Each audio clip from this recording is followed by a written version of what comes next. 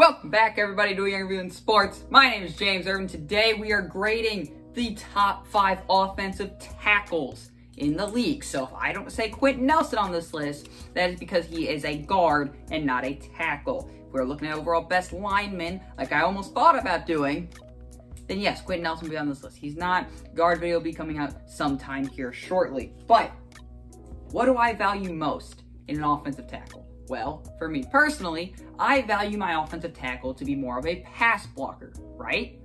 And I want my guards to be better at run blocking and center to be good at snapping the football. So, yes, I would rather have my offensive tackle be a better pass blocker than run blocker.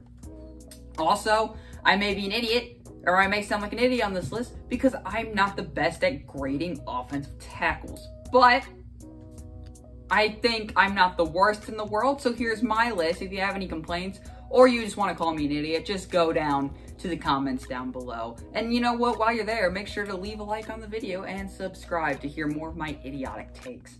Without further ado, let's get right into the list. Also, I'm not idiot all the time.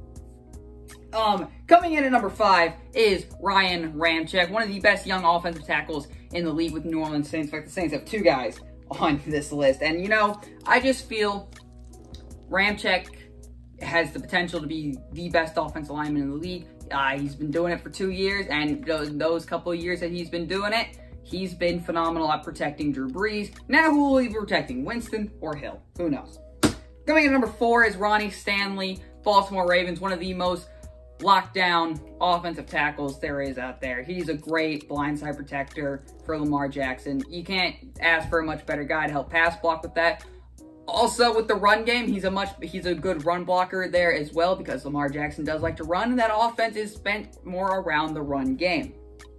Number 3, the other Saints offensive tackle, who has been doing it for a little bit longer, that's why I have him above Ramczyk, is Terron Armstead. He's been another guy over there who's just been really solid. Saints just have a really solid tackle group all together over there, trying to build up guards a little bit interior for the Saints, but their tackles are locked down with Ramczyk and Armstead. Comes in number 3 for me. Now, top 2. And I don't mind either one of these two being in order. You can flip-flop either one of these two. I just know these two are my top 2. Coming in at number 2 for me, though, is Trent Williams. Whether he was with Washington or whether he's with San Francisco, who we just signed a major extension with, Trent Williams is one of the best tackles in the league, okay? There's a lot of guys out there that are just, you know, he's one of those guys that can hold down the line. He doesn't hold a lot. He's a great pass blocker. He was the best player on that Washington team forever. He got out of there. Thank God for his career. Now he's got a real chance at, and he pushes up the Niners to be Super Bowl contenders. I think they just lost Joe Staley. He comes in, that offensive line doesn't miss a beat. You know how good you have to be to just connect with those guys that well. And for Joe Staley, one of the best offensive tackles of all time, or in 49ers history, you know how good you have to be just to come right in and fill that spot. Trent Williams is a beast out there. And the Niners, thank God they signed him to a large extension, because he can protect Jimmy Garoppolo, and he'll definitely be protecting Trey Lance for years to come. Now, before we get to the number 1 spot, let's get some honorable mentions in here. Garett Bolles. He is one of the most intriguing guys. I liked him coming out of college, but I just thought he wasn't good. And then he was good, but then he held. I remember one game, and it was like a Thursday night football game against the Chiefs. And I think it was either against Chiefs or Colts, someone like that. But every play, he was just holding and holding and holding. That was the big complaint of him going in. You know, he was just like an average tackle, but he held too much. He was always grabbing the jersey and get like the most holding calls in the league. And he was bad. This past year in 2020 took a huge step up. Garett Bolles took a huge step up. Really showed out his potential. I think he's only gonna get better from here. So if he can continue to do that, he might be getting on this top 5 list. Another one, Laremy Tunsil. Texans gave up way too much for him. In fact, he's a guy. I made a video, Dolphins are the smartest team in the NFL. Go watch that, and kind of broke down the entire thing. Laremy Tunsil's a great tackle. Was he worth like every first-round pick the Texans ever owned? Probably not, but he's still pretty good. And another one, Tristan Wirfs. And if he does this production as he did last year, he will almost certainly be on this list. Tristan Wirfs is phenomenal. He did that as a rookie. Rookie tackles have a problem with holding and like getting set. Wirfs went in there for Tampa Bay and was phenomenal. I love Tristan Wirfs a lot. If he can just do it, I just did because it's a rookie year, you know what I mean? Like, you can't just have one good year of success. Lots of people have one good year of success and then fall off. So if he does this again this year, he almost definitely will be on this top 5 list. I love Tristan Wirfs, and I think he's amazing.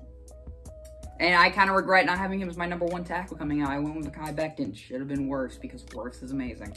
But number 1, probably a little biased in here. Who cares, though? He's a great offensive tackle who's been protecting Aaron Rodgers and then hopefully Jordan Love as he signed a contract extension. And if he didn't tear his ACL towards the end of the season, Packers would have been in the Super Bowl, mark my words. David Bakhtiari. Yes, amazing offensive tackle. One of the best pass blocker, the best pass blocking tackle in the league. Also has a lot to offer in the run game. If you remember that one play against the Eagles last year where Aaron Jones was just running down the sideline, and here comes big old Bakhtiari running down the sideline with you. Guy gives the most effort. He's a high energy guy. He's incredibly handsome. He wears number 69. He looks really good in those new Packers uniforms.